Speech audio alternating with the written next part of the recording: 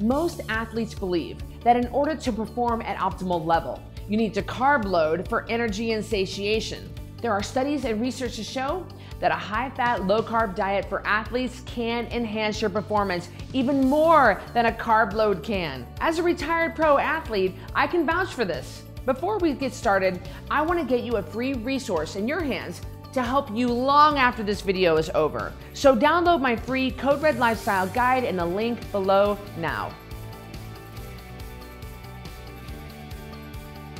So when we're talking about carb loading, or also called carbo loading, athletes think they need it. The problem is carb addicted athletes, they do need more carbs because it's a vicious cycle. When you're addicted to something, you need more of that in order to keep going. You become habituated to it. That's the nature of addiction, right? Well, carbs are no different. And when the body is being used to being fueled by glucose, which comes from carbs, then it's gonna need more glucose to keep going. However, athletes that switch over to becoming a fat-adapted athletes driven by ketones, once you actually detox from the carbs, you become a fat-adapted athlete and you're producing ketones and you're being fueled by ketones, that is a much more efficient way to be fueled. And why is that? Because with the carb-addicted athletes, you have this spike and drop constantly throughout your performance. You're gonna notice, and I know carb athletes, are you listening to me? You know what I'm saying, you're nodding your head. You've got this spike when you have a goo or some sort of shot blocks or something that gives you that sugar. And then what happens? Your energy plummets and you need another one to get it back up. And throughout your whole performance, throughout your whole 100-mile bike ride or your ultra marathon or your whatever you're doing, throughout your performance, you're experiencing this spike and drop and spike and drop. However, once you switch over to becoming a keto adapted athlete, which is gonna take some time, by the way, you're gonna have to detox from the carbs, you're gonna have to make the switch, you're gonna notice a steady output of energy. It's incredible. And there are great resources. In fact, I suggest my athletes watching this right now to get a book called The Art and Science of Low Carbohydrate Performance by Dr. Finney. Get that on Amazon. It's a really easy read, and that's gonna really break it down and explain the science behind a fat-adapted athlete versus a carb-addicted athlete. The best thing that athletes can do, eat real food, drink water, and get adequate sleep. Look, if you're an elite level athlete, high performance athlete, maybe a collegiate athlete or a professional athlete, you're probably not watching this video. But the majority of the people watching this video are recreational athletes or not even athletes at all, or you want to be an athlete someday. That's totally fine. I'm a recreational athlete. I'm not a pro athlete anymore. I'm a normal recreational athlete now.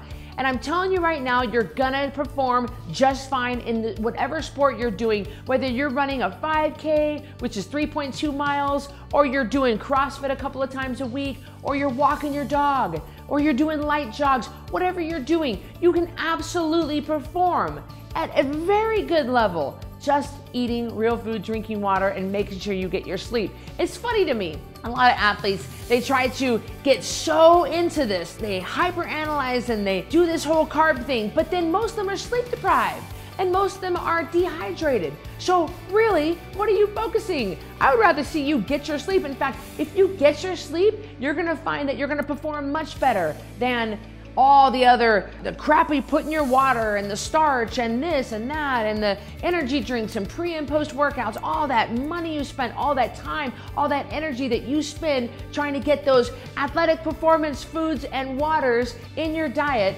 And you know what? You would actually experience a much better performance if you just got at least 7 hours of sleep a night and kept up your hydration with real water. So don't overthink it. It's actually quite simple. Don't think that you have to get certain kind of things. You know what I always like to say? I don't eat around my workouts and I don't work out around my food. They are synergistic. They don't need to compete with each other. You don't need to put that much energy into this.